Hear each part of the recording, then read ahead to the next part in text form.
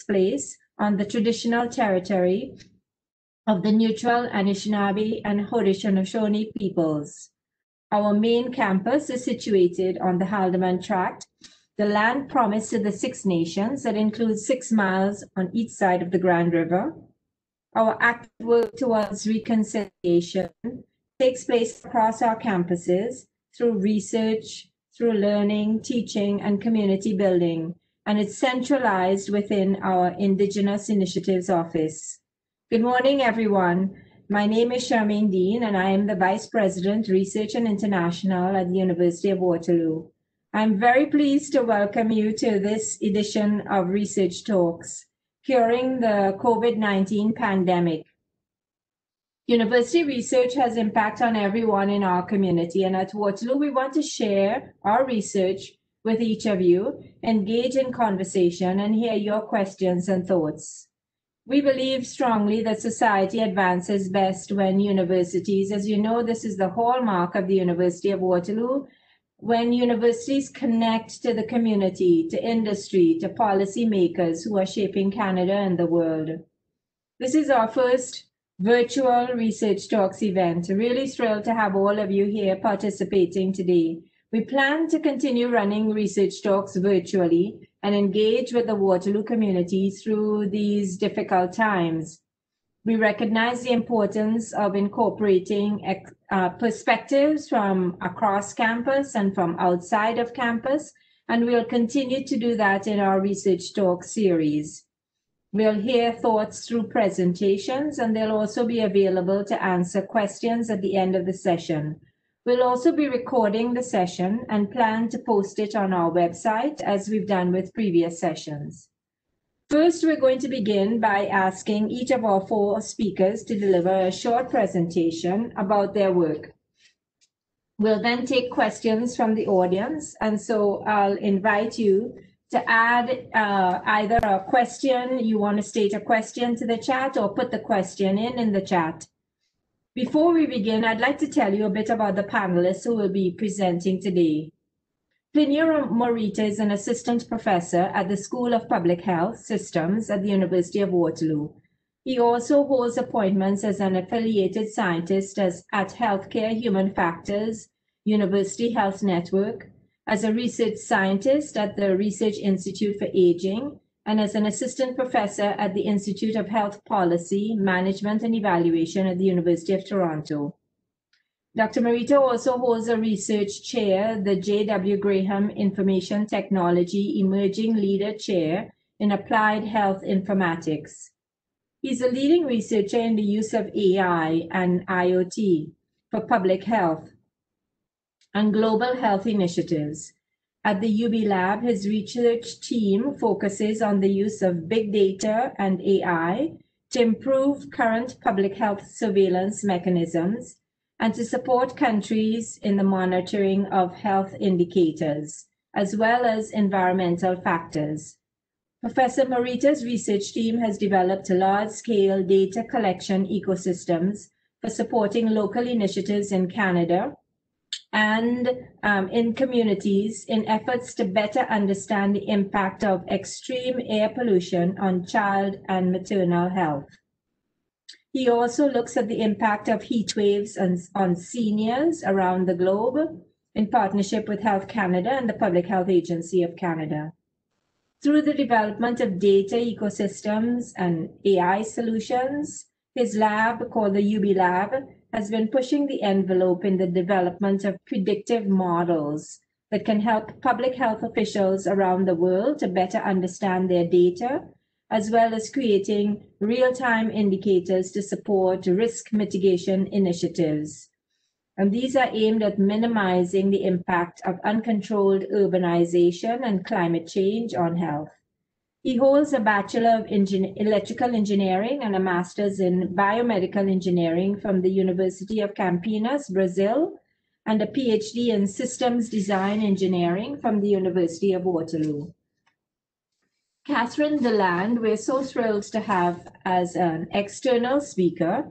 She's an experienced senior-level professional and has a cross-cutting background in law, in public health, in diplomacy, governance, and in biochemistry. He has 20 years as a professional in intergovernmental and non-profit organizations, private sector and academia, and high and low income countries. In 2008, she founded DeLand Associates, a firm that fills an identified gap in consulting, advising, and strategic services in international law, public health, and policy. Currently, she is the Senior Health Advisor in the Office of David Nabarro, the World Health Organization's Special Envoy for COVID-19 Preparedness and Response.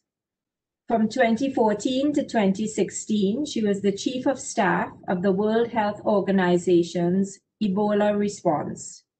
She worked closely with the governments of the affected countries, the United Nations Mission on Emergency Ebola Response, and numerous other agencies. She was also seconded to the Office of the Director General as part of the team that developed the approach to the World Health Organization's health emergencies capacity.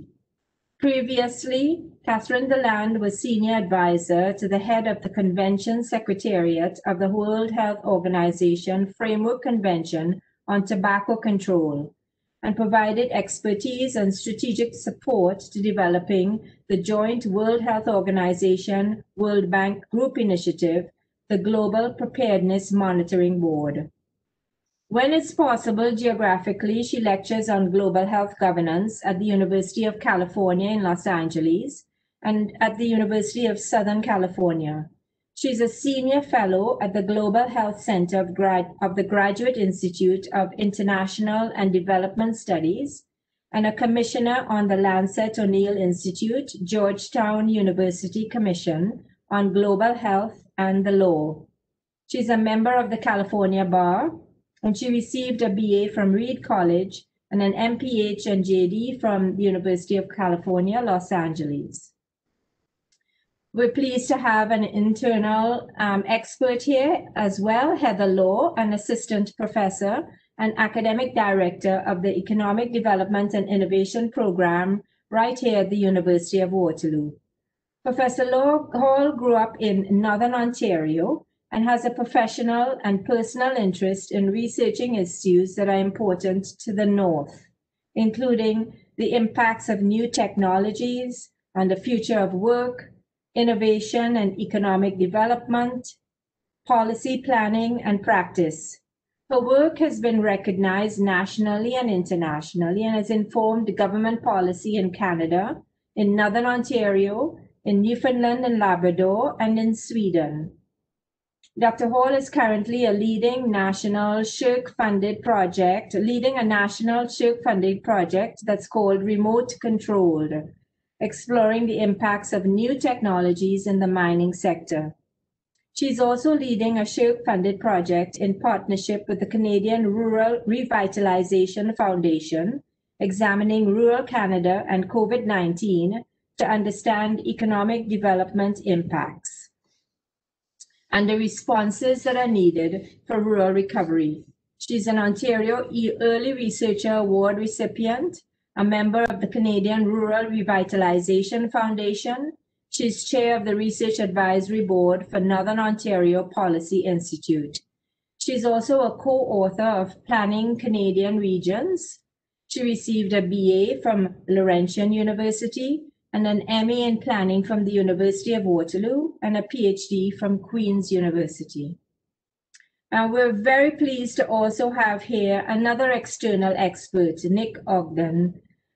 Nick is a UK-trained veterinarian. After 10 years of mixed clinical practice, he then completed a doctorate in Lyme disease ecology at the Department of Zoology at the University of Oxford. During the 6 years he spent as a professor at the Faculty of Veterinary Science in the University of Liverpool, he continued his research into the ecology and epidemiology of tick-borne diseases of public health importance in Europe and those of importance to livestock production in Africa. In 2002, we were very fortunate. He moved to Canada.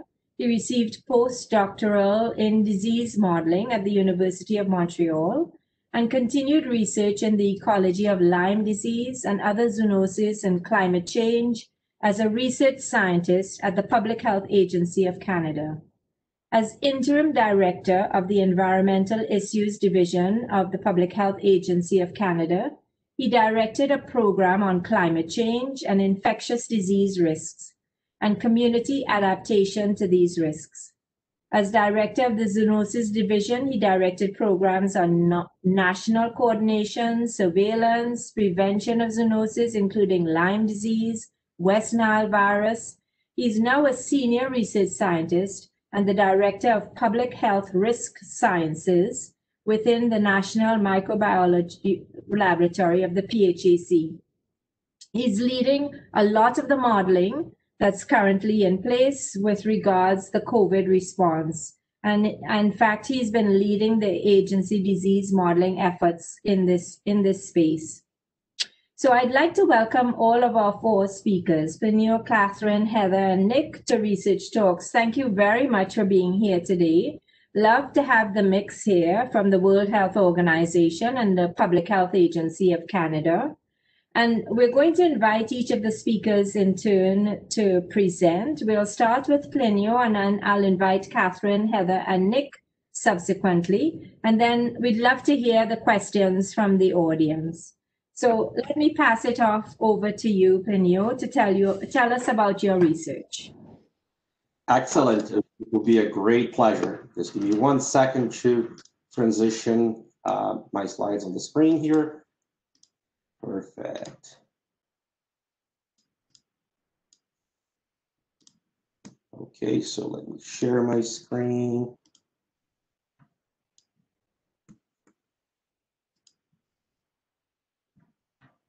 Oops, sorry, wrong slides, my apologies.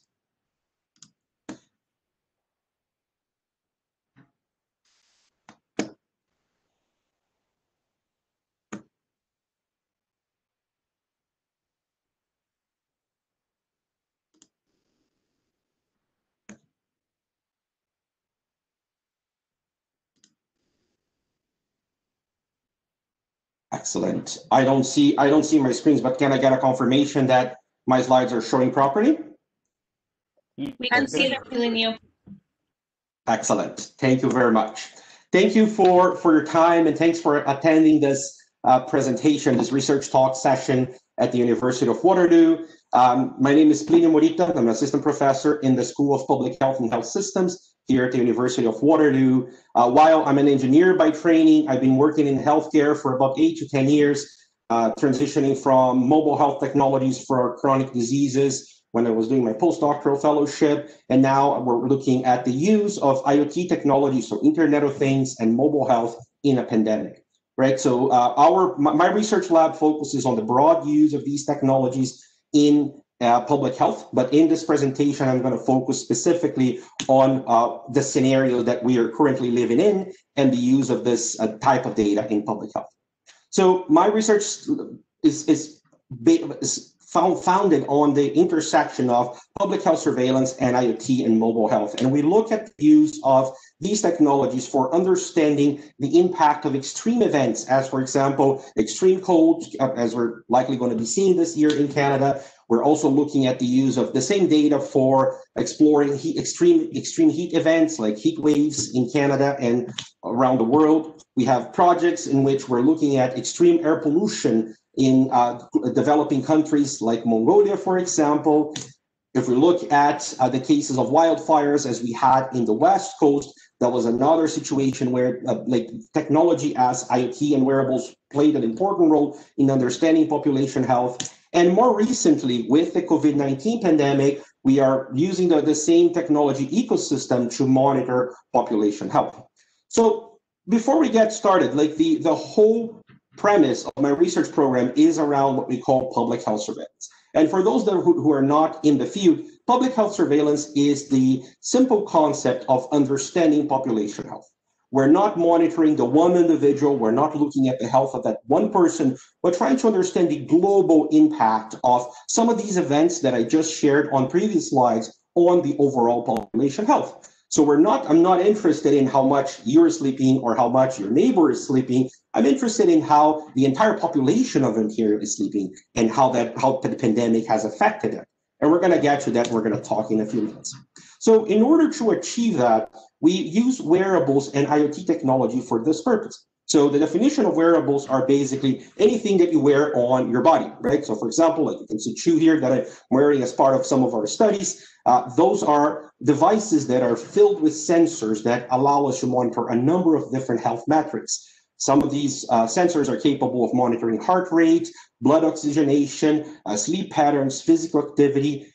And then we come into the area of Internet of Things, which are what we call ambient sensors. So those are sensors that are built into the environment and that can be used for monitoring health and health behaviors as well. To give you an example of a project that we're currently running with a company called Ecobee, which is the one that you see here on the screen, we are using their multitude of sensors to understand sleep patterns from users of this thermostat. So by using data collected from all the sensors that are part of the Ecobee ecosystem, we're developing a layer on their technology that is able to provide health indicators to family members and other individuals. So this is an article that we published, this I think was published last year, where we talk about the use of these disruptive technologies for public health in general. This was a small project that we had with Health Canada, in which we discussed the application of some of these technologies that I'm talking today, as well as the use of artificial intelligence and blockchain in public health and environmental research. But in order for us the reason why this technology is so important in the pandemic is because we don't really understand the impact of COVID-19 on the overall population. We've been talking about people that get sick and that end up going to the ICU and have severe consequences of catching the COVID-19 virus. But on the other hand, we're forgetting about the hidden impacts or the hidden consequences of this pandemic. So for example, like earlier this year, there was a publication on the Lancet Psychiatry where they talked about the priorities for the COVID-19 pandemic. And one of them was a call for action for mental health research, mainly because we are going to be seeing the real impact of this pandemic years down the road. Right now, we're just trying to cope with the restrictions that we have, but the real effect of this pandemic will be seen like 5-10 years into the future. So basically, we decided to use some of these technologies to better understand our population. And one of the interesting aspects as well is how working from home has also brought new challenges to individuals in Canada and globally. So we see here a picture of a mother working at home, like she has a decent setup with her computer on her workstation, but she's also taking care of her baby. She's also having to deal with other complexities in life that we're not accounting for. And this adds stressors to the individual work, and we're not properly evaluating that longitudinal impact. And the last impact that is important for us to talk about is social mobility. So one of the interesting articles that we're working on right now looks at the use of what we call social mobility data that's being generated by Apple and Google, where they're looking at the mobility on your phone. So looking at the GPS on your phone, data from your phone. In this case, from Google is using GPS data and Apple is using Maps query data to identify how much people are moving around. So the data set does not include any individual identifiers. So again, it's not an individual data set, it's an aggregate data set that tells you how each different city in the world that is part of their data set is dealing with mobility. And what we identified is that there is a small relationship between the mobility data and the number of cases within these cities. So ultimately, we want to use this technology to understand the impact of COVID-19 on the population. And one very interesting study that was recently announced by Fitbit talks about the impact of COVID-19 on global sleep patterns. Let me be very transparent here that this is not a peer-reviewed study. This is a study done by Fitbit using their own data that they have on their users. And what they identified was that over on the week of March 22nd, so that was right after the pandemic was announced and we had the lockdowns, we identified a deviation in normal minutes of sleep. So you can, if you look at this 4 charts here, you see 4 different age ranges. So 18 to 24, 18 to 29, 30 to 49, 50 to 64, and 65 plus. And what can we identify from this? Is that the interesting trend is that if you are on the 18 to 29 year range, age range, you're getting more sleep per week. So you can see that there was a positive change in the amount of sleep that you were getting. And then if you look at 65 plus, you had a reduction in the number of the minutes slept. Consequently, showing that people at that age range were likely more concerned about the pandemic because they were one of the groups that were at risk. If we looked at the same data, but now looking at different cities around the world, you can also see the progression and the change in number of sleep minutes over time between February 9th and March 22nd, and looking at all the different cities in Europe that they were monitoring. But the beauty of this data is that it's already available. This is data that Fitbit already has on their servers. They have 30 million users worldwide, and these insights can be easily generated through this data. But however, one of the challenges that we face is data access. Like this is often hidden behind, this data is often hidden behind corporate walls that prevent public health researchers from using this data because that data was not collected for the purpose of informing public health decision-making. So unfortunately, these studies can be done by Fitbit and their employees, but this data is not readily available for public health researchers to use.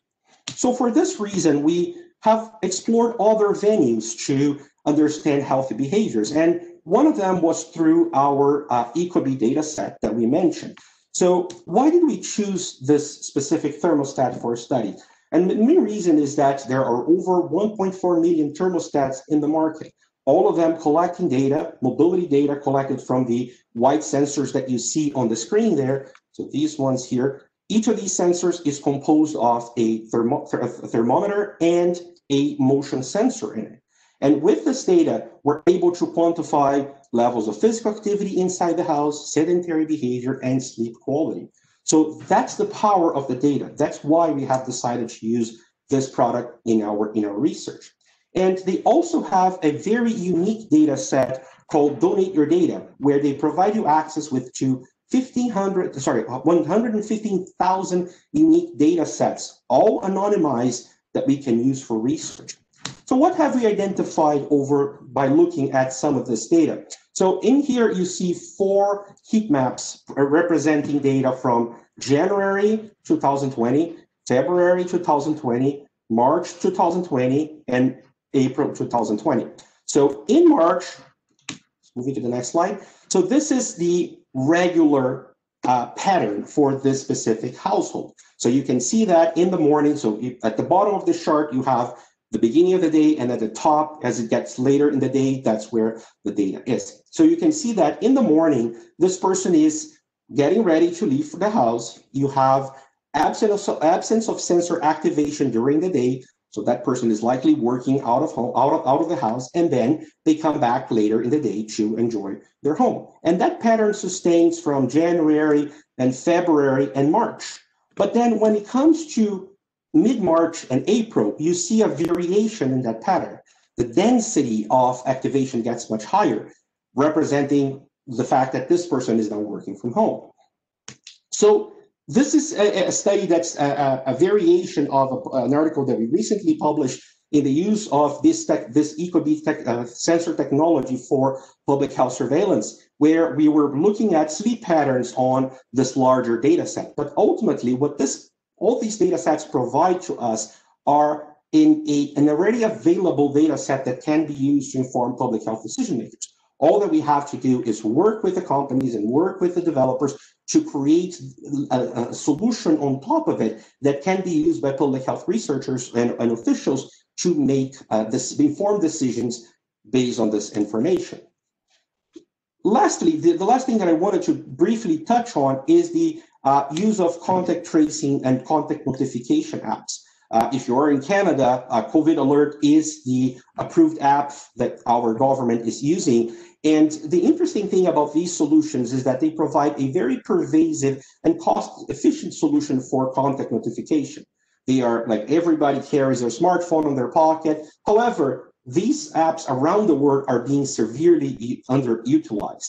And for a number of reasons, like many of these apps were rushed to the market because we had this big demand for contact notification apps. And consequently, the developers of these applications did not spend enough time doing proper user-centered design, properly understanding what their users' interests are and what their needs are. So ultimately, what all these applications have to do is go back to the drawing board and upgrade the design of their solutions to optimize the uptake and ensure that more users are downloading and reporting their symptoms. Another application that we have been working with is called COVID Watch, where we provided the guidance on how the public health system in Canada differs from the US as they were originally designed for. And we also tried to deploy this in Canada, but at that time, the Canadian government decided to go with COVID Alert, which was a solution developed here in Canada. So ultimately, this is what I had to discuss with you about public health and IoT technologies in Canada. The idea being that technology and data are available. There's a multitude of sensors that can be used for public health to inform public health decision making. However, the biggest barrier that we face today is data access, is getting our hands on this data and being able to use it for informing public health decision making. I would just like to thank some of our project partners that have been involved in these initiatives here, and some of our funding agencies that have supported our research. And I'll be open for questions at the end of the presentation. Thank you very much. Thank you so much, Neo. We'll save questions for the end. And so, Catherine, very pleased to have you join the conversation now. Hi, it's my pleasure to be here with you all. Thanks so much for inviting me.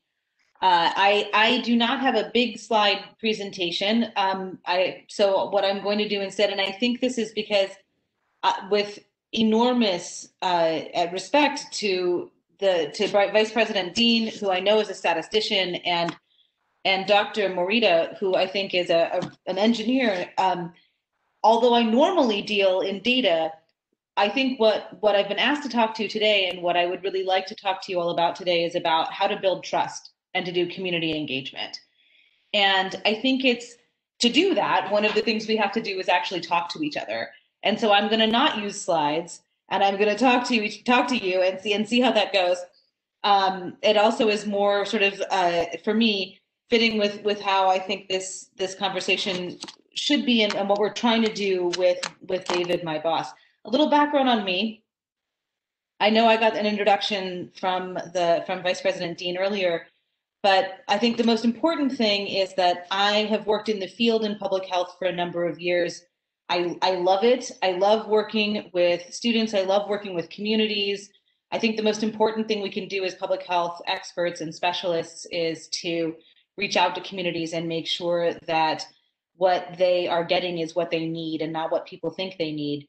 So I was thinking about how to begin this talk with you all, and I thought maybe I would talk about the thing that nobody wants, which are lockdowns, and maybe we can move back from what nobody wants to what everybody wants, which is to have a life that at least feels a little bit more normal. And the way we get there is both by some really good public health science, but also by an enormous amount of social science that has to do with building trust, engaging with communities, and being present and listening to people. So let's start with lockdowns. Lockdowns are something that both WHO and I think in general the public health community would say are a very last resort. They are not what anybody wants to use as a primary tool to manage outbreaks. The way that we manage outbreaks is a well-known epidemiological process, depending on the virus or depending on the pathogen, of course. But what we need to figure out in terms of COVID in the context that we're in today is, what are we not doing in the epidemiology that leads us to continually having to do these lockdowns, which nobody wants? How do we get out of needing lockdowns? So maybe we start with some of the public health. The public health, in terms of respiratory virus control, is pretty clear. And to be fair, it's also pretty clear. It's what we used for Ebola.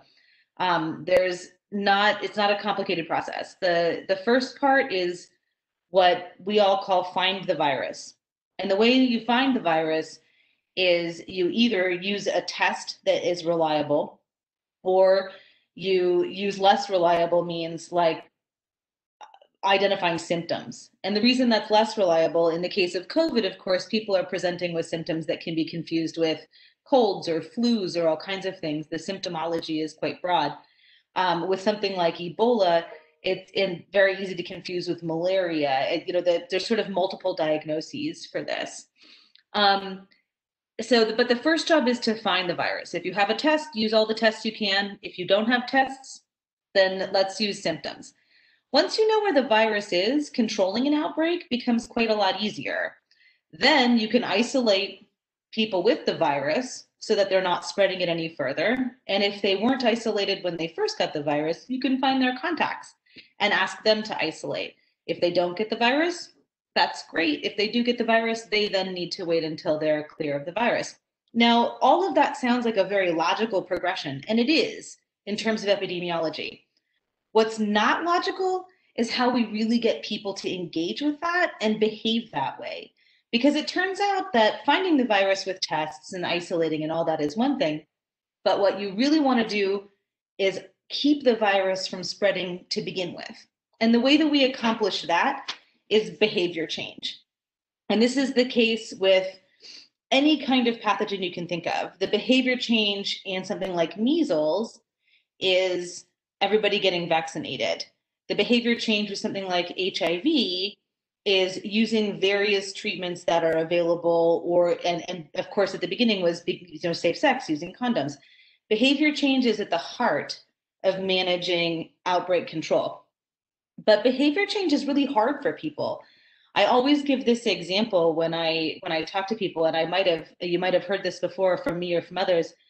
But I can remember when the U.S. introduced seatbelt laws, and at the time, my 80-year-old father was very, very resistant to even that kind of behavior change, which was so clearly aligned with both protecting himself and others around him, like us, from being devastated, which should have been an accident.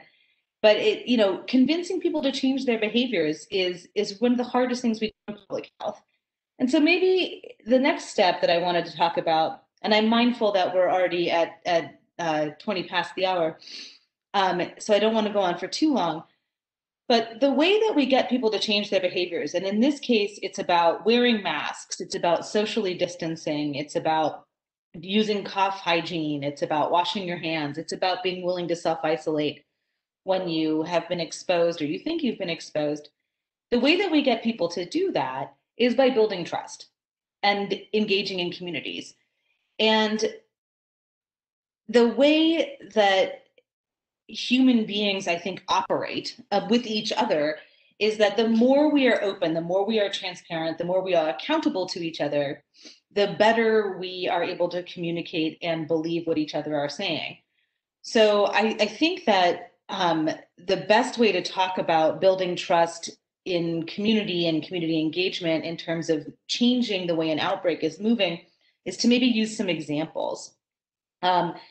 And people use lots of words when they talk about this. They use things like local and adapted and contextualized, but it's hard to really imagine what that looks like if you don't use examples. So let me give you a couple of examples from my experience working in the field, and maybe we can translate those through your questions or later into some bigger messages that might be useful to think about. When we first started responding to the Ebola crisis in West Africa, one of the things we really struggled with is that there are some basic tenets about Ebola that are really hard. it's not a very aggressive virus in terms of how it's spread. You really do have to be in contact with somebody to get it. So it's not aerosolized. It's not something you can pick up on the bus or things like that. But once you have it, it's of course devastating. And so one of the things that we had to do was really talk to people and families where if, for instance, your child got sick with a fever, if they were febrile, we had to ask parents not to hug febrile children. We had to ask husbands not to hug their wives when they were ill. We had to separate people and isolate them. And those kinds of things are incredibly difficult. And I think quite a lot of the challenge that was faced early on was an awareness of the science of how Ebola was moving around, but a lack of awareness of how the community needed to hear the messages about how to slow that down. So one of the things we learned slowly as it was to bring in, and all the people in the social sciences, I will hope will be glad to hear this, but one of the things we really learned was to value enormously anthropologists. We managed to find 4 or 5 anthropologists from each of the countries in question, that was Guinea, Sierra Leone, and Liberia, who spoke a bunch of the local languages, were very familiar with the culture, were from there originally, and to really get inside of communities. And once we were able to communicate in a way that conveyed trust and engagement with them, really the job then is to hand the response over to the community. It is the community that is going to take ownership of it, and it is the community that's going to be able to run that. That isn't to say that they don't need support and tests and public health and infrastructure and money. That's not that. But the way that you move towards collectively resolving an outbreak is to have the community take ownership of it. And the way we did that in West Africa was really to bring a bunch of anthropologists who were able to engage fully and let us share the messages that the science gave.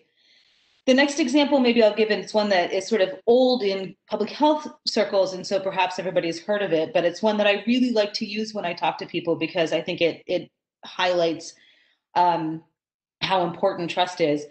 When they were working on polio eradication in Nigeria, one of a bunch of people that I know were involved, and there was a whole group of people who were very concerned that the vaccine that was being distributed was part of a miscommunicated effort to damage the Muslim community in Northwest and Northeast Nigeria. And it was a very hostile moment in public health. They were very angry, and I think the public health people were very concerned and probably also angry. There was a lot of quite hot emotions.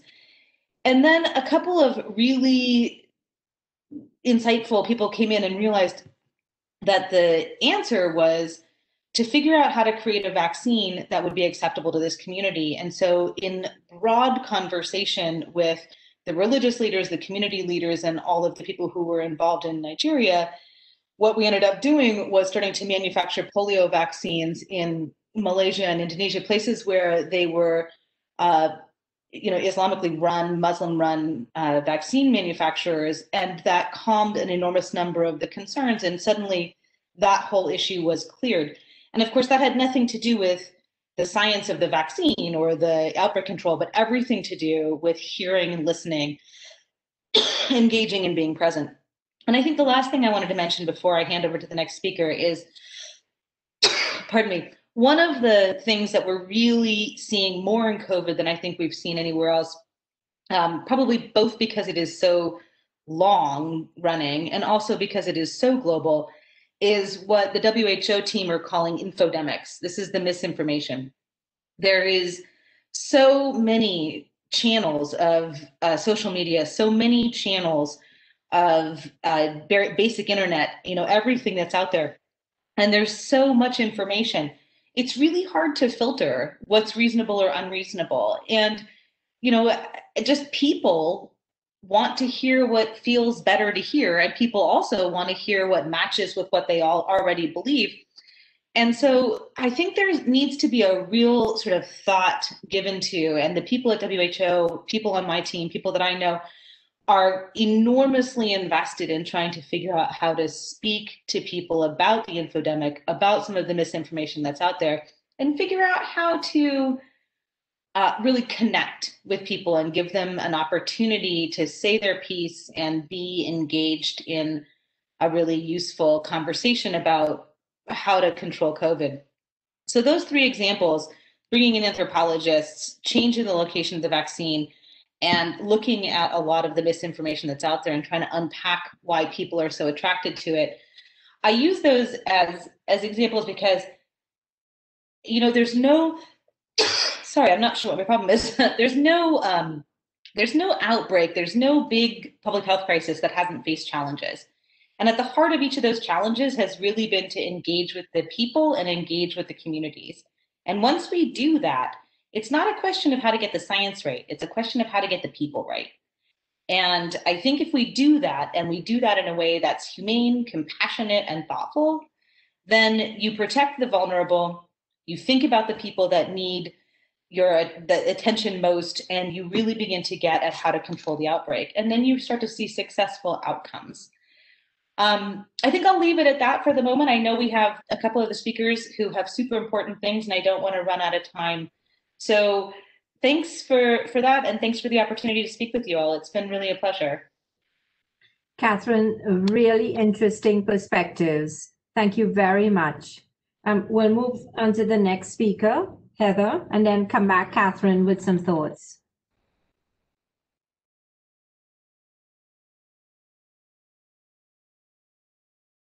Thank you for the introduction, Charmaine, and thank you for inviting me to be part of such an important and timely panel.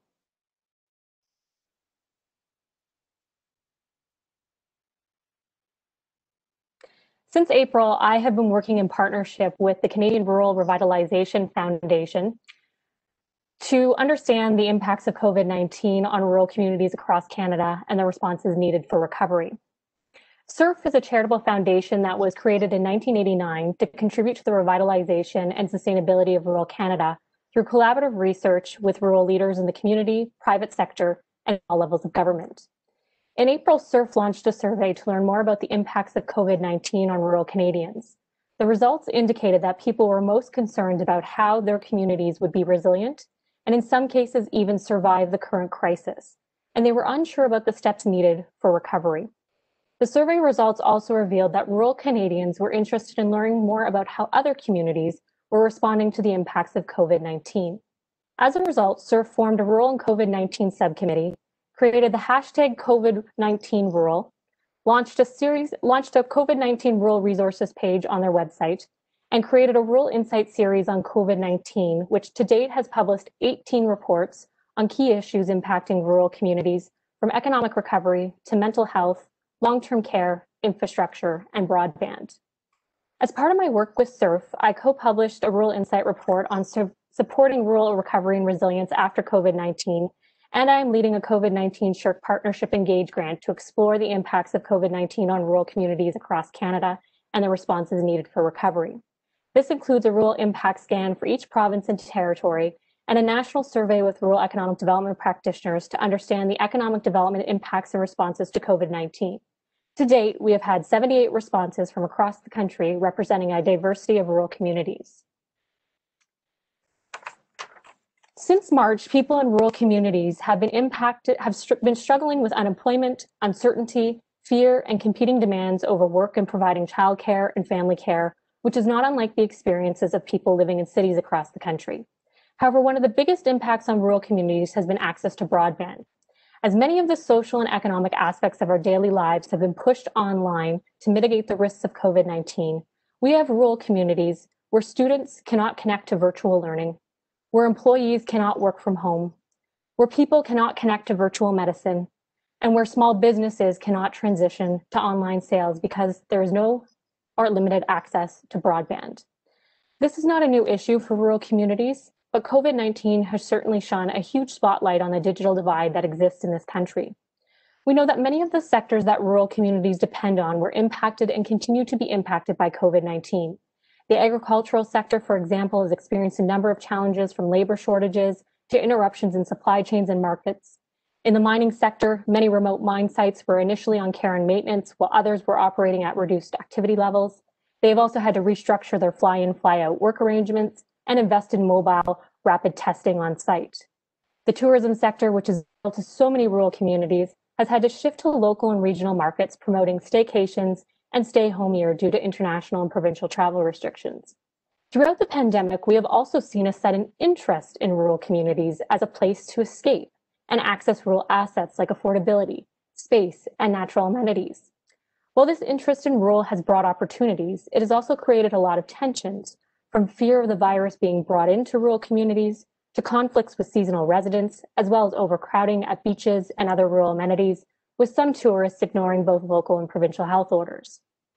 With regards to small businesses, our survey results and other studies show that they've been impacted by COVID-19 in a variety of ways, from revenue losses to increased expenses related to COVID-19 health and safety measures, to layoffs, as well as supply chain issues, overproduction, and permanent closures.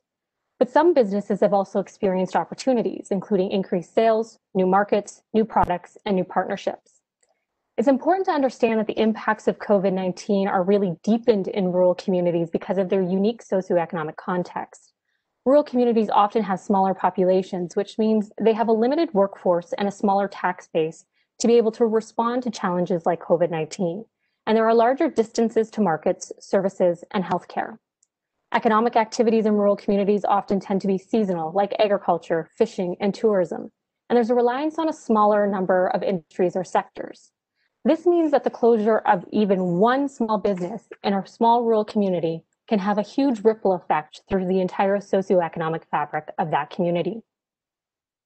When we start thinking about recovery and resilience, it's important to remind ourselves that many rural communities across the country have a long history of responding to downturns in their resource-based economies. While each downturn is unique, previous economic recessions do offer important lessons for dealing with the current crisis. In our Rural Insight report on supporting recovery and resilience, my colleagues and I argue that there are 4 lessons we should keep in mind. First, communities across Canada will all experience the crisis differently.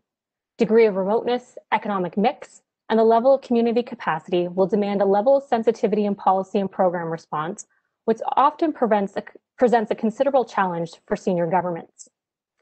Previous experience also informs us that governments often provide targeted support like sector-specific emergency funds or stimulus funds to specific industries during a downturn to protect jobs and investments. However, this support does not always translate into direct benefits for workers or communities.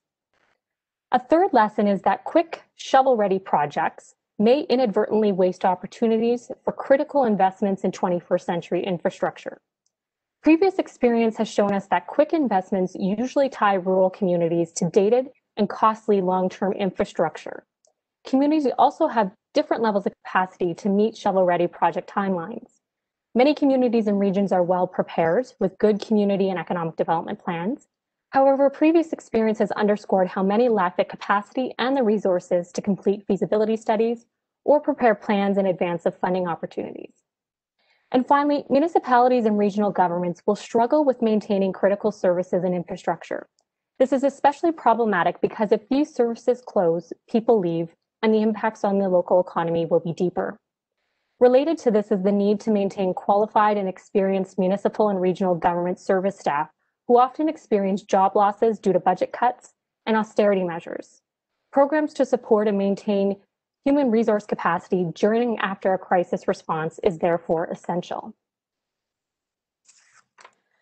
Based on our survey results, many rural economic development practitioners felt unprepared to deal with the impacts of COVID-19, and that is certainly understandable. Much like our lessons from previous downturns, some respondents indicated that their economic development budgets have been cut or reallocated, while some communities have also experienced layoffs and redeployment of their economic development staff.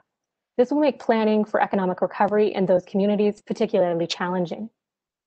That being said, since April, we have seen rural businesses and rural economic development practitioners respond to the impacts in a number of innovative ways. These include businesses like rural distilleries in Saskatchewan and Nova Scotia retooling their operations to produce hand sanitizers, farmers in Northern Ontario turning to direct marketing to consumers via social media, and chefs and restaurants in the Yukon and Nova Scotia assisting food banks and nonprofits with meal preparation.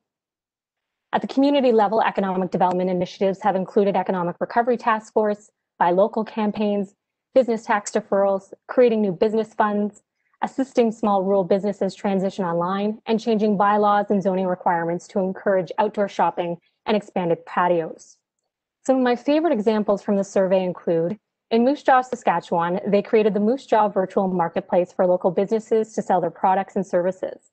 They also had a Ding Dong Ditch Day, and for those of you who are not familiar with this phrase, it is a tradition or a game where you leave something preferably nice on a neighbor, family member, or friend's doorstep, ring the doorbell, and run away. In Moose Jaw, Ding Dong Ditch Day had people order products from local businesses that were then delivered to recipients' doorsteps. Minto here in Southern Ontario worked with a number of partners to create the Locally Loyal Minto campaign. It included printing $2,000 in locally loyal Minto dollars, and each week for 8 weeks, a spirit squad went downtown and gave people $10 to thank them for supporting downtown merchants. They also provided people with a Locally Loyal Minto branded face mask and bag, and they placed signs at the entrances to the community promoting safe shopping experiences. They also had a mask selfie contest and a monthly draw of $100 in gift certificates from Think Minto First. And they created Minto Strong videos to showcase how local business owners are our neighbors. In Prince George, British Columbia, the municipality partnered with 10 other organizations to launch the Support PG website and ad campaign, which acts as both a centralized information portal and a means to promote local and touring local. They also launched Titan Talks Zoom calls, which included business titans from the retail and restaurant industry speaking about how they had pivoted as a result of COVID-19, with time for callers to ask advice from the titans. While businesses and rural economic development practitioners have responded to the impacts in a number of innovative ways, our survey results show that there is still a lot of uncertainty over how optimistic rural economic development practitioners are about economic recovery, especially over the next year. As the impacts of COVID-19 continue to deepen, adopting place-based approaches will be critical to support rural recovery and resilience. More specifically, we need immediate, medium, and long-term plans, programs, policies, and investments in key areas like broadband, social infrastructure, climate resilience, new governance arrangements, and an economic development that builds community capacity to respond and manage future opportunities and challenges. In May, we made the following recommendations to senior levels of government to support rural recovery and resilience. First, senior government should include rural expertise in planning all response and recovery efforts, including economic recovery task force initiatives. Second, senior government should apply a rural lens when developing or adapting policies, programs, legislation, and/or other government practices related to COVID-19 to ensure that rural voices are captured and accounted for. Senior government should also fund, collect, and analyze data on rural Canada to ensure evidence-based policy development, program design, and evaluation related to COVID-19. Fourth, senior government should provide rural-specific economic recovery and stimulus funding. More specifically, this might include accelerating investments in broadband, creating a digital adoption program to get people, communities, and businesses online, providing targeted support for rural nonprofits and voluntary organizations, creating a rural recovery plan fund, providing capacity support to turn shovel-worthy projects into shovel-ready projects, considering alternative program delivery models and applications, and restructuring revenue generation and sharing with municipalities. And finally, all senior governments across Canada have individuals and resources on the ground in rural regions, both within government and beyond. These individuals should be involved in strategic policy design and program delivery to enhance recovery efforts. I strongly believe we are at a crossroads. We can use COVID-19 as an opportunity to forge a new path that invests in long-term resilience, or we can let COVID-19 deepen the inequalities that exist across Canada and around the world between people and places. For more information on rural Canada and COVID-19, please visit the Canadian Rural Revitalization Foundation.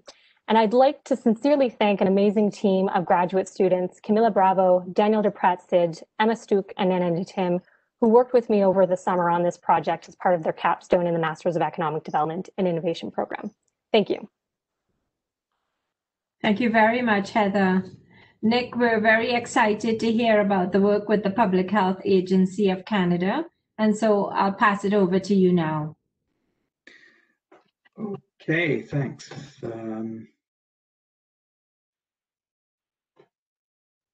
Thank you, Charmaine, and Thank you for inviting me to take part today in this talk. I'm going to talk about the modelling work that we've been doing within the Public Health Agency of Canada and with partners. Can you see the presentation okay? Yes. Good. Okay, so I'm going to talk about modelling, which is a combination of really two different types of modelling: forecasting, which is statistical forecasting. So what did we have in the last few weeks, and what are we going to have in the next week or so, if we stay within the same kind of pattern of epidemic. But then there's the more complicated dynamical modelling, which is mathematical modelling, which are models that produce a mathematical kind of presentation of the dynamics of transmission of the virus in the public, amongst the population. And the outputs of these models are for strategic planning and public health planning, what public health measures to use. Also situational awareness, so particularly with the forecasting and some importation modelling that I'll touch on, and public health risk assessments and public health programs such as vaccination and assessing risks of gatherings and so on. We have an internal modelling group of modelers from the agency, which comprises the modelers themselves, but also a team of epidemiologists with expertise in knowledge synthesis to identify the literature which feeds the development of the models and parameters of the models. We have an external expert modelling group who supports what we're doing. There's 94 non-fact members who meet twice a week. The work is to validate what we're doing, also to do work similar to us to make sure that there's not great differences in what people are predicting, and to support and enhance our capacity, and also to provide a network of support for provinces and territories that might have limited resources or specific needs that can be supported by academics and people in other government departments.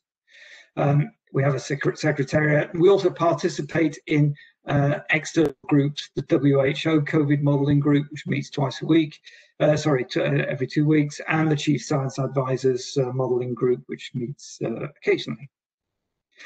We've had 5 main objectives for the work we're doing, and these are by and large chronological.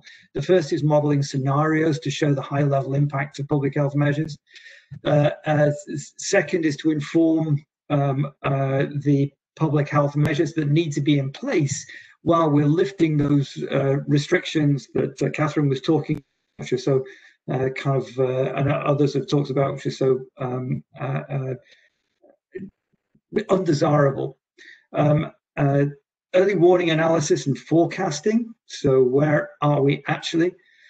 Providing guidance, I'm afraid, on how to best re-implement closures to actually control things when they get out of control. And lastly, vaccine strategies. And the last I'm not going to talk about, it's very much a work in progress.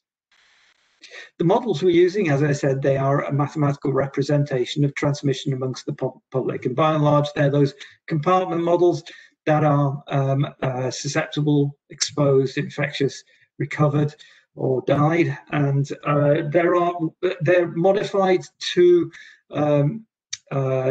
be able to model transmission of COVID specifically, with having pre-infectious, asymptomatic, and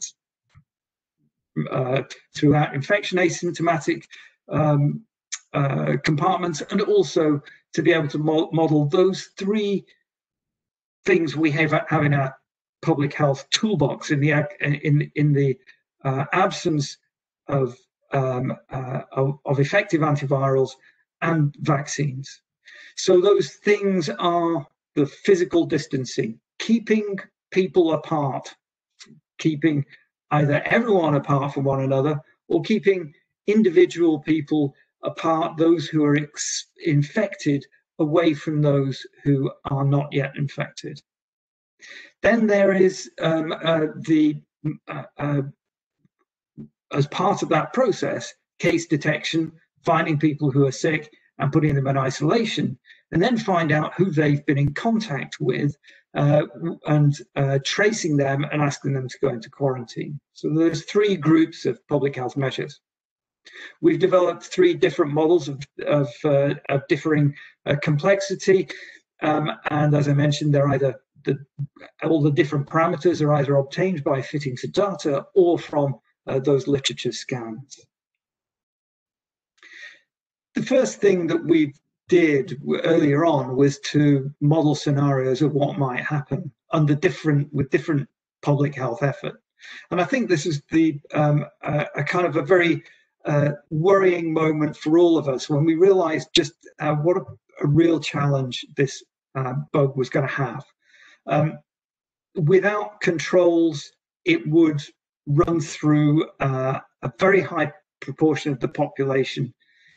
It has, as we know, a great capacity for transmission, and yet at the same time, a concerning level of mortality and morbidity associated with it, and need for hospital care, and has the great possibility of absolutely completely swamping medical systems. And so we, with a bit of public health effort, we can kind of flatten the curve, but just simply flattening the curve means that the epidemic is longer and slightly lower, but still our public health health systems would be completely swamped. And it's only with a high degree of public health intervention will we able to would we keep hospitals open. As we know, we, by and large, by summer, we managed to achieve this, particularly in the Atlantic provinces and obviously in the territories. But we got the epidemic down to a pretty low level in most of the rest of Canada. But obviously things have changed. And between kind of March and recently and still ongoing is we're modeling what happens when we remove those restrictive closures and people start to come into contact with one another again and start to transmit infection. What are the alternative levels of different public health measures that have to be in place? As I mentioned, the control, by and large, was down to the across the board reduction of rates of contact between people, which are goes against what we are as a social species. So very difficult to deal with, particularly for long periods.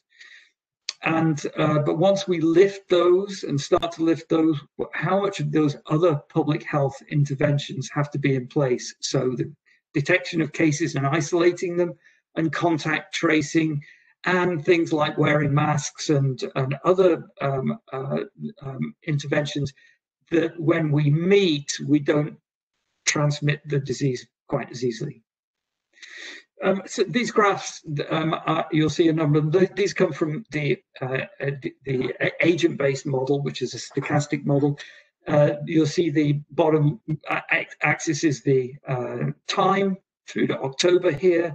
The green bar indicates the time period where we had restricted closures in place. The black graph line shows the median of a number of simulations, of about 100 simulations, which we use because the model has got stochastic elements, random elements that allow us to look at a kind of ranges of values when we haven't got a precise value.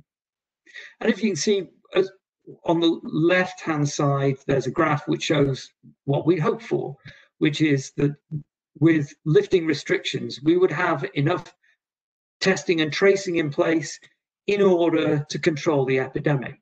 In the middle, We see that in some simulations, that with the parameters for public health interventions that we have, there was not enough, and in some cases the epidemic takes off again. And the right indicates that while we're talking about, oh, we're in a second wave, we're not. We're all still in the first wave, and we've just been keeping that first wave at bay by virtue of our public health measures. And as you can see, it can come back if we get it wrong, and come back to be really disastrous for us. We've been modeling what are the most risky openings, which is turning it on its head. What are the best things to shut down? And the essence to that is that that all of the kind of classes of meeting contact places will have an effect, and that includes schools and universities, essential workplaces, and bars and restaurants and other meeting places as well. And I guess the choice between them is a societal one rather than necessarily a public health one. We've, as I mentioned, we used a number of models. We're using kind of multi-model approaches in a similar way that we do with kind of climate change, climate models for climate change. And in this graphic, it's showing the combinations of case detection and contact tracing that have to be in place as we open up and increase the average number of contacts we have a day, from less than 6 pre-opening to about 8 with businesses opening, and then to about 10 when we open up bars and restaurants, and it will be 12 a day on average if we opened up completely. And you can see that as we open up, the combinations of the proportions of contacts, of cases that we detect, and contacts trace that allow us to remain, keep the epidemic under control, get fewer and fewer as we open up. In other words, we've got to really have a high proportion of cases detected and contacts traced in order to keep the epidemic under control. And the more we open up, there's a possibility that even then we might not control the epidemic. And again, this shows a number of combinations. I think the essence here is that top left is that we don't do anything, top right is that we do a very bad job. Bottom left is that what we do with what would be expected of public health enabled to test and trace, but even then you still get some transmission and some resurgence of epidemics without the public being able to participate as well and reduce their contacts, keep their contacts to a minimum, in which case we maintain control. We've been doing the same modeling the importation of cases, and we're constantly updating this as the landscape of that changes, and redoing this with imported cases. As you can see, you end up with more cases, but the essence is the same. We need a high proportion of cases of cases detected, contacts traced, and with the involvement of the public in reducing their contacts as well. This early warning, we're looking, of course, day by day at RT values. We're looking at using social media for forecasting. We are doing statistical short-range forecasting and using models more which are hybrids that are looking at the data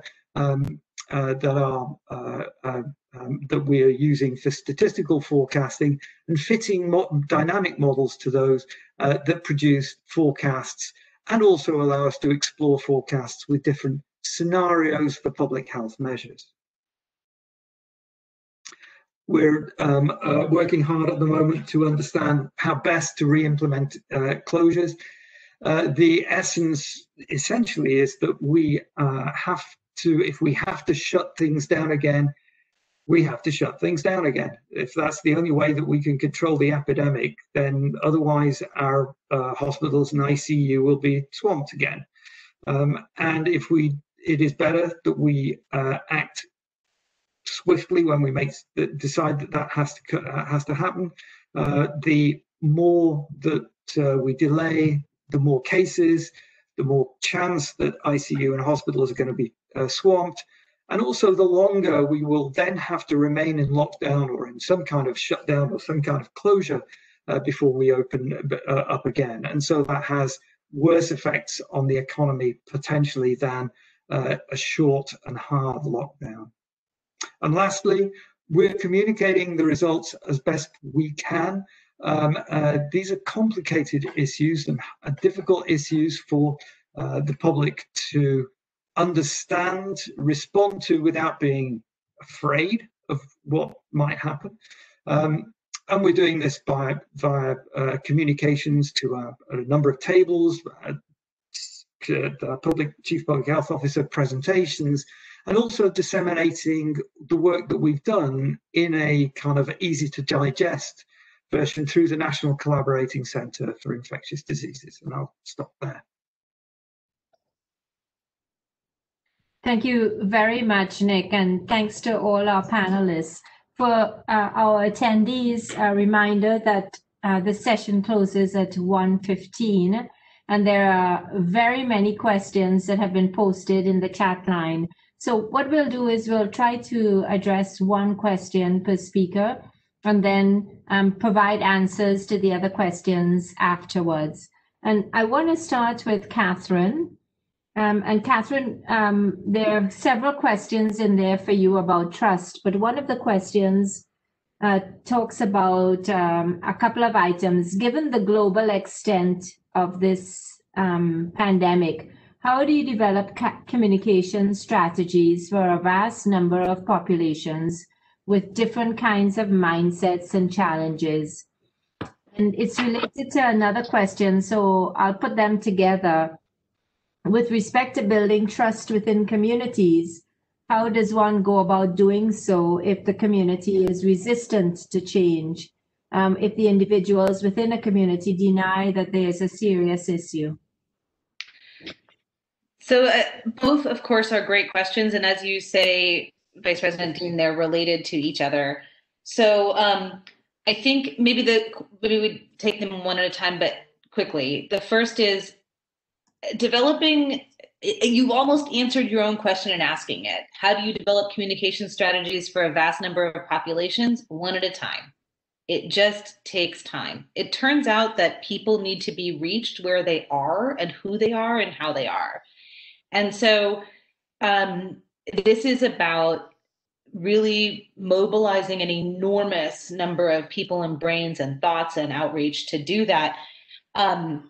And again, going back to the Ebola examples, we had, speaking of resistance, so this is getting on to the next question, we had a community of people in one of the villages in Guinea who attacked and killed the health workers who came in at the beginning of the Ebola response.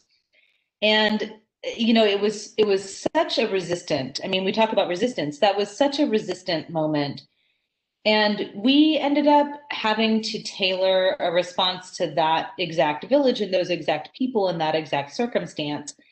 But doing so was so valuable because it turned out they had a reservoir of 3 or 4 people who had Ebola.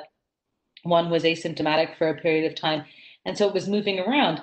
So it was, I think the question here is, it's an order of magnitude more difficult than you might think. We really have to be, what we need is local action. If we had local, say, county level public health, really functional, really working and really capacitated, then you would have community level public health workers.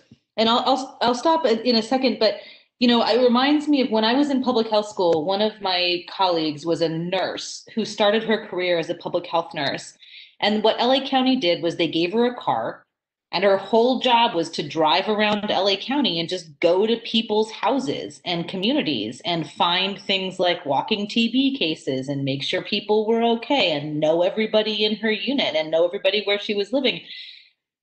And that's the kind of shoe leather epidemiology in public health that's going to be essential to bring people on board. You need people from your community who know and understand you to be the ones that are helping to communicate. And so it's a giant job, but it's one we've done for other things. We eradicated smallpox and we did it exactly the same way. And we're working on polio. So it's not impossible, it's just hard. Yeah, I understand. Very good comments. I mean, the local aspect is so important. This ties into Heather's conversation. There are a number of questions for Plinio, and Bernie Dunker, our Associate Vice President, Interdisciplinary Research and the co-architect of this session. May I ask you to pick a question for Plinio? Sure. So this one comes from the Q&A. So Plinio, you made very clear that you work with aggregate data, not individual data. However, the public may not distinguish between aggregate and their own information. Do you think this is part of the firewall that you're experiencing? Definitely. Like this is with our partnership with Eco. Oh, sorry. Am I muted? No, I'm not. So excellent. So yes, the answer is definitely. Like we've been working with EcoBee for quite a while. And one of the greatest barriers to joining that program is this perception that their privacy would be exposed, right? And the way around it is that we need to build an organization, like a not-for-profit institution with a number of different representatives on the board to create the necessary trust so that users understand that their data will never be exposed. Right, like if you look at what Stats Canada does these days, right? Like your data, whenever it's collected by Stats Canada, is available to researchers, just protected by the protocols that need to be in place to make sure that they will never re-identify you, right? So the biggest challenge right now is that public perception, and that is one of the greatest barriers to accessing some of this data. However, on the technical side, the companies often prefer to maintain their data protected behind these firewalls because they are afraid of litigation. So in order to make sure that they're complying with what their clients want, they make it more difficult for researchers to access it in an aggregate level. Absolutely interesting challenge. Thanks. Thank you, Plinio, and thank you, Leslie, for the question. So Nick, as a similar question to Catherine's, but maybe in a different spirit, Catherine talked about working in the local communities being so important in order to build trust and tailoring things to each local community. And I guess I want to ask a question about coordination. So at the public health agency level, you're developing models and predictions and using those in order to drive strategy at the federal level. I wonder if you could talk about how this rolls out at each provincial level, and if is it how are they connected? How do you make sure that each province is having some level of coordination with the others in terms of modeling and what the models are saying, or is it up to each region to work? How do you pull that all together? Well, I think I had a discussion with a modeler from a university out west, and who said, "Well, what are you guys doing?" In a similar kind of vein, with this, I think, belief that, well, actually, she said I assume that we have a kind of like a bit of a team of modelers for each province, and in fact, we had 3 modelers. So at the start of this, and so we're not going to do modeling for other people. We're going to do it for the country as a whole, and to create a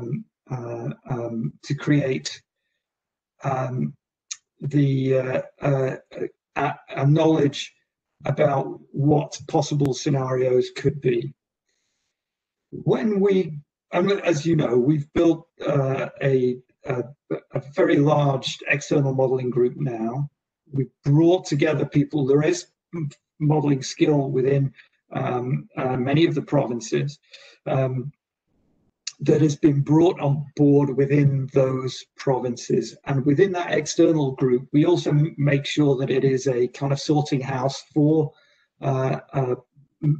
provinces and territories that don't have modelling skill that within their province that they can reach down to, that they can be supported. When it comes to coordination, well, the coordination that happens essentially is at our external modelling group meeting. And in general, it is in terms of, in two ways. One is in terms of making sure that we're all on the same page and the models are saying the same thing, and we're not producing outcomes that are conflicting, meaning that one or other of the models is incorrect. And basically that's happened, and everyone is on the same page.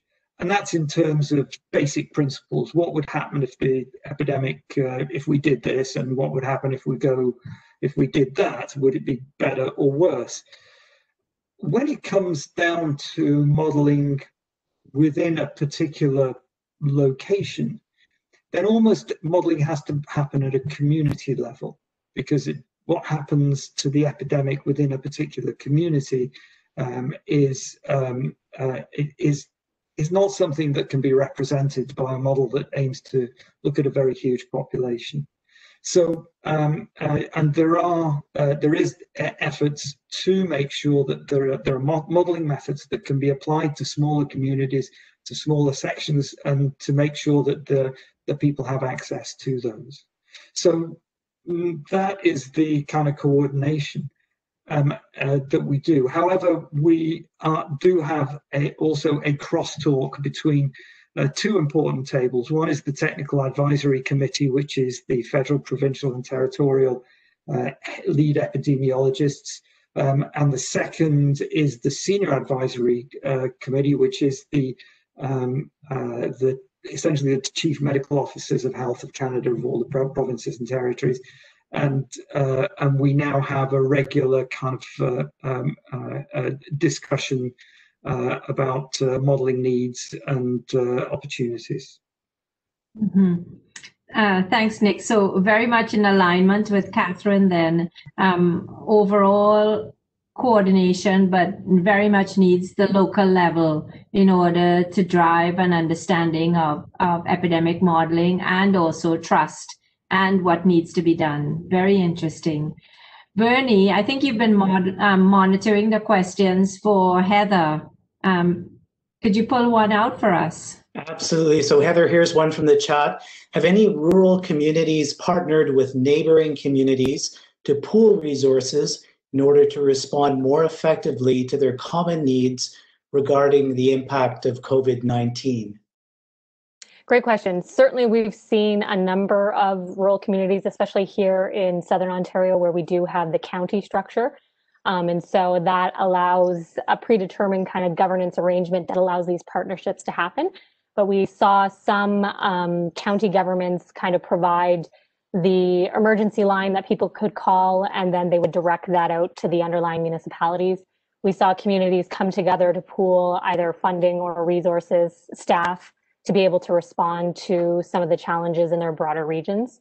We're also seeing in some communities, especially that have neighboring Indigenous communities, trying to work together to ensure that the communities stay safe, and working with Indigenous partners to see what they need in terms of support and either managing people coming into the community or assisting with that.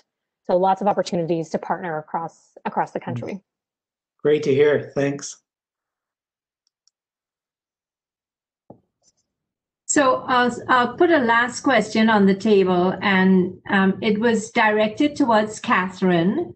And, it's, there are so many facets to it that it can be addressed by everybody here. It starts off by saying thanks for a wonderful presentation. You mentioned how important it is that public health continue communicating with the public and regularly repeating their message throughout the pandemic. Could you comment on the impact that there has been to public health trust as messages change or revised, especially since we are seeing pandemic fatigue and people ignoring public health guidance? How does public health continue to maintain public's trust by keeping public health guidance on top of mind for all of us as we work towards ongoing protection. So we'll take this as a last question, and I'm happy, Catherine, and maybe another participant to take a stab at answering it. Yeah, so I'll give it a go, but I think everybody here probably has some interesting contribution to this. You know, it reminds me, one of my first jobs was as an assistant teacher in a third grade class. It was a long time ago, but we were working on math. And it reminds me that there were 35 kids in the class at the time. And one of the things that this very wise teacher told me was, sometimes I actually have to think of 35 different ways to teach exactly the same thing. And I think that the job right now is as I was saying at the beginning, the epidemiology and the answer to how to stop or prevent or maintain or hold COVID back, it's not complicated, right? Wear a mask, wash your hands, stay physically distant. And we all know it. A friend of mine who came into the Ebola situation said, every man, woman, child, and dog knows how not to pass on Ebola. The problem isn't the knowledge of how not to pass it on. The question is, how do we reach people? And it's our job as public health experts. It's our job as local leaders. It's our job as individuals. It's our job as family members to figure out how to say it differently. Just like that teacher in third grade who figured out 35 different ways to help kids learn times tables. It's our job to figure out as many ways as we need to reach people and make that messaging work. It is hard. It is slow. And there will always be, areas that we don't reach. I mean, if you think about, even vaccines, which we didn't even get into here. So I don't mean to open a door into a whole other, world of questions. But if you think about vaccine reach, we've had stable vaccines for measles and things like this, and we don't have global population coverage. And it's because you can reach 90% of people. We're not reaching 90% right now with COVID. We need to do better, and we need to be creative. That's kind of the job now. We're all exhausted. There's a lot of fatigue, and it's still time to do better than we have. Mm-hmm. Thank you, Catherine. Anyone else wants to contribute to that? Yes, I would just like to follow up briefly on that. One of the biggest issues that we're seeing right now is that we're all dealing with this pandemic, and all the initiatives that are out there are trying to solve this with a single solution, single message to the entire population, and that doesn't work. We need to learn how to tailor these interventions and target specific subgroups of the population, because going back to what Catherine just mentioned, like, everybody knows what the rules are, but very few people actually understand the concept of bubbles, for example, and the fact that they cannot meet with people that are meeting with are part of other bubbles as well. And consequently, that is one of the main vectors for disseminating COVID-19 right now, right? So one of the issues, in my opinion, is making this message more customized to different subsets of the population and making sure that people understand the messaging that we're trying to convey. Thank you, Plinio. I think we're going to have to wrap this up now. It's 1:15. Listen, so thrilled to have you, Catherine, Plinio, Heather, and Nick. What wonderful presentations today. Thank you so much for joining us. There are several questions that we didn't get to answer, but we will answer them, and we will try to reach everyone who's asked questions by sending back information to you or posting it on our Research Talks website. A special thank you to Janet and Bernie and the team for putting this on, John Cressman. And again, thank you to our special guests and presenters, and to everybody who's participated here. Look forward to having you at subsequent Research Talks. Thanks again, everyone, for being here today. Have a good afternoon, everyone. Thanks so much for having me. It was really, really a privilege. Thank you, Catherine. It was a great pleasure.